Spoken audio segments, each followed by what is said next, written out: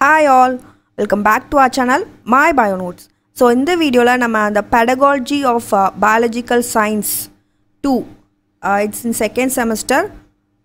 So pedagogy of biological science 2 la we'll be seeing about the terms pedagogy, andragogy and HEUTAGOGY.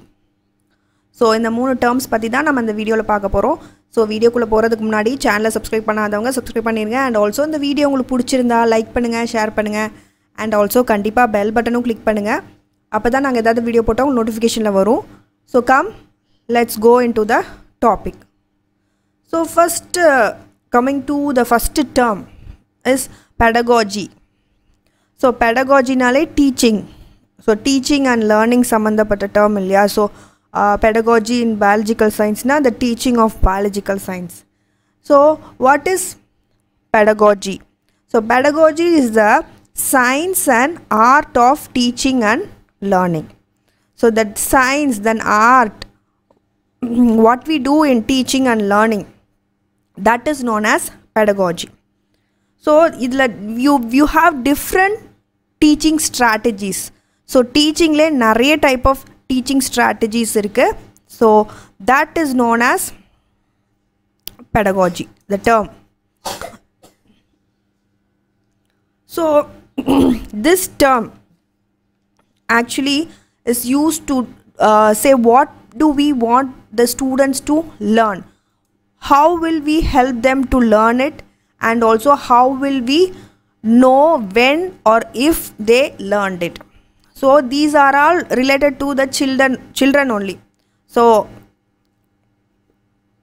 here the main focus is on the child or the student. So எப்படி நம்ம ஸ்டூடெண்ட்டுக்கு சொல்லி தர போகிறோம், எப்படி help பண்ணுற போகிறோம் அந்த லேர்னிங்கில், ஸோ என்ன மாதிரி ஸ்ட்ராட்டஜிஸ்லாம் யூஸ் பண்ண போகிறோம் நம்ம டீச்சிங்கில், அதே மாதிரி எப்படி வந்து எந்த இடத்துல எப்போ அவங்க அதை வந்து கற்றுக்கிட்டாங்கன்றதை நீங்கள் எப்படி கண்டுபிடிக்க போகிறீங்க. This last question talks about the assessment or the test. அந்த சம்மேட்டிவ் or ஃபார்மேட்டிவ் அசஸ்மெண்ட்லாம் பண்ணுவீங்களா, ஸோ அந்த இதை வந்து இந்த கொஷின் வந்து டினோட் பண்ணுது. How are you going to assess the students? How will we know when or if they learned it?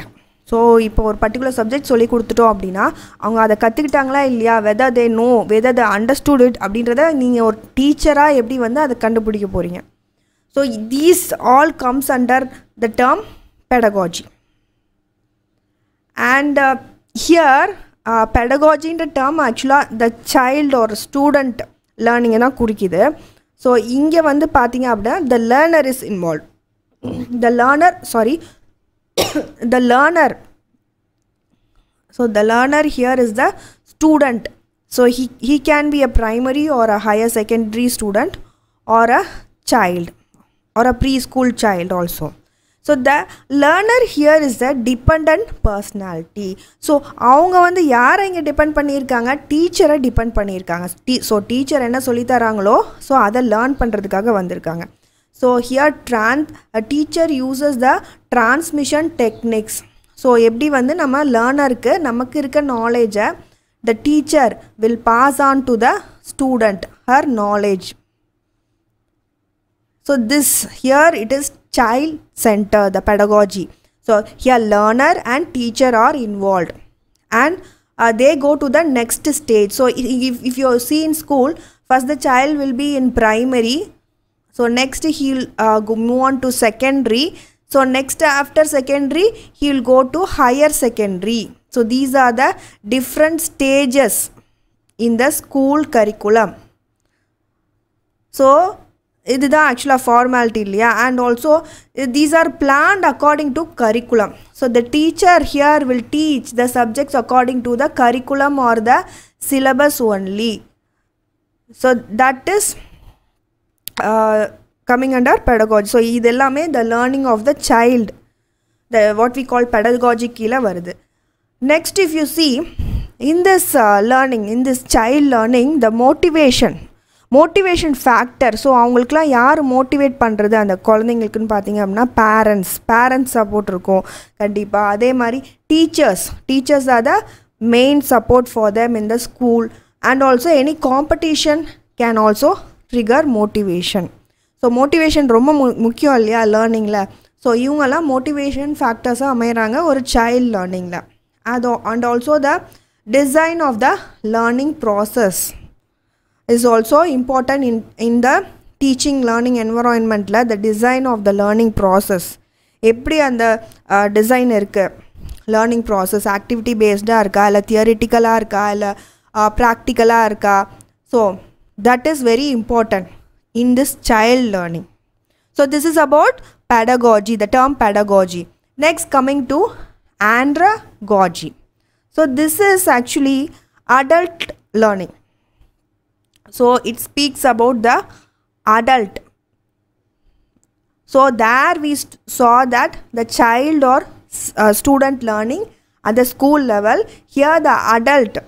So பெரியவங்க எப்படி லேர்ன் பண்ணுறாங்க, ஸோ ஒரு ஏஜுக்கு அப்புறம் ஸோ அவங்களோட லேர்னிங் எப்படி மாறுது, that is ஆண்ட்ரகாஜி. So here there is anatomy and self direction. So இங்கே ஒரு டீச்சர் அப்படின்றவங்க அவ்வளோவா தேவைப்பட மாட்டாங்க உங்களுக்கு. ஸோ ஹியர் வந்து they are free to make their own decision and they are autonomous. They don't need anyone and they are self-directed towards their goal and use own and others experience. So now இப்போ வந்து அவங்களுக்குன்னு ஒரு experience கிடச்சிருக்கோம்.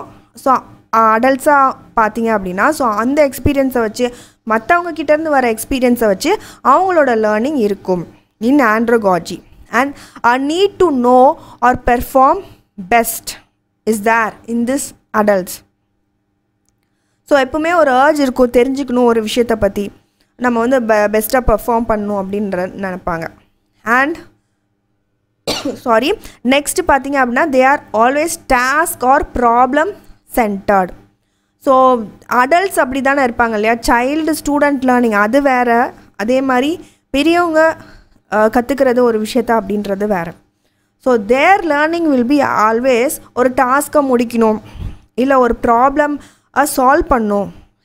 So that will be more in adult learning. Here the motivating factors, அங்கே பார்த்தோம் யாரெல்லாம் motivating ஃபேக்டர்ஸாக இருப்பாங்கன்னு, parents, teachers. So அதெல்லாம் பார்த்தோம் இல்லையா. இங்கே பார்த்தீங்க அப்படின்னா த அடல்ட் லேர்னிங் தான் தேர் motivation factor R self esteem, confidence and recognition. இங்கே அவங்க எதுக்காக கற்றுக்குறாங்க, ஒரு அடல்ட் ஆகிட்டாங்க, எதுக்காக கற்றுக்குறாங்க, அவங்க செல்ஃப் எஸ்டீம், அவங்க கௌரவத்துக்காக ஏதாவது ஒன்று படிக்கணும், இது படித்தா ஒரு சொசைட்டியில் ஒரு மதிப்பு கிடைக்கும், அதுக்காக லேர்ன் பண்ணிக்குவாங்க, ஒரு கான்ஃபிடென்ஸ் கிடைக்கும் அவங்களுக்காக, அதுக்காக கற்றுக்குவாங்க ஒரு புது விஷயத்தை. ஒரு ரெகக்னிஷன், ஸோ ஒரு கம்பெனியில் ஒர்க் பண்ணுறாங்க, அவங்க எக்ஸ்ட்ராவாக 2 கோர்ஸ் படித்தா அந்த இடத்துல வந்து மேனேஜர் நம்மளை ரெகக்னைஸ் பண்ணுவாருன்னு கற்றுக்குறாங்க இல்லையா.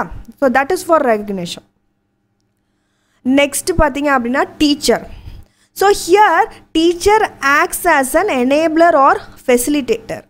ஸோ அங்கே வந்து டீச்சரை டிபெண்ட் பண்ணி தான் ஆக்சுவலாக ஸ்டூடெண்ட் இருப்பாங்க. But here the teacher is Juster like a guide மாதிரி தான். So he just guides the adult learning and here there is openness. So teacher சொல்லுவாங்க, ஸ்டூடெண்ட் கேட்கணும் அப்படின்றதுலாம் இல்லை. He is more friendly in this adult type of learning. Next, coming to the last term, HEUTAGOGY. So what is HEUTAGOGY? HEUTAGOGY is self-determined learning. So here one is able to manage one's own learning. நீங்களே உங்களோட லேர்னிங்கை manage பண்ணுற அளவுக்கு நீங்கள் வந்து இருப்பீங்க in HEUTAGOGY. And you are able to decide your own learning. எந்த விதமான கரிக்குலமோ சிலபஸோ உங்களுக்கு வந்து தேவை கிடையாது ஒரு school. So that is pedagogy actually. So you don't need anything. You are able to decide your own learning and the flexible curriculum இருக்குவாங்க. So that is HEUTAGOGY. And coming to here, the students are more mature and they develop research skills. It is more a HEUTAGOGY அப்படின்றது it is more or less an experiential learning. And the assessment curriculum இங்கே வந்து ஃப்ளெக்சிபிளாக தான் இருக்கும்.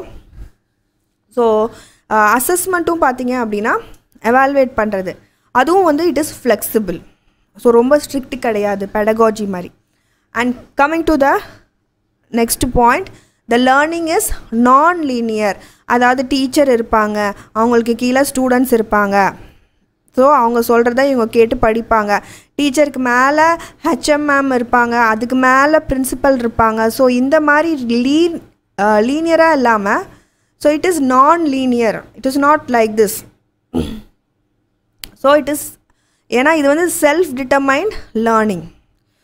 So நீங்களே வந்து இது பண்ணி படிக்கிறது. அண்ட் இது ஹை லெவலில் ரிசர்ச் ஸ்கில் இந்த மாதிரி நீங்கள் லேர்ன் பண்ணும்போது உங்களுக்குள்ளே ரிசர்ச் ஸ்கில் டெவலப் ஆகுது. அண்ட் இங்கே வந்து லாட் ஆஃப் ரிசோர்ஸஸ் நீங்கள் அக்சஸ் பண்ணலாம். ஜஸ்ட் இங்கே ஸ்கூல் லெவலில் புக்கு, டெக்ஸ்ட் புக்ஸு, கைடு அந்த மாதிரி இல்லாமல் நிறைய ரிசோர்ஸஸ் நீங்கள் யூஸ் பண்ணி கற்றுக்கலாம் இந்த டைப் ஆஃப் லேர்னிங். அண்ட் முன்னாடி சொன்ன மாதிரி ரிசர்ச் ஸ்கில் ப்ரொமோட் பண்ணுது. Here more concept orient knowledge and new அண்டர்ஸ்டாண்டிங்லாம் உங்களுக்கு கிடைக்கும் இந்த மாதிரி ஹியூட்டகாஜி type of லேர்னிங்கில். And here the learners R independent. So here they are not depend on anybody.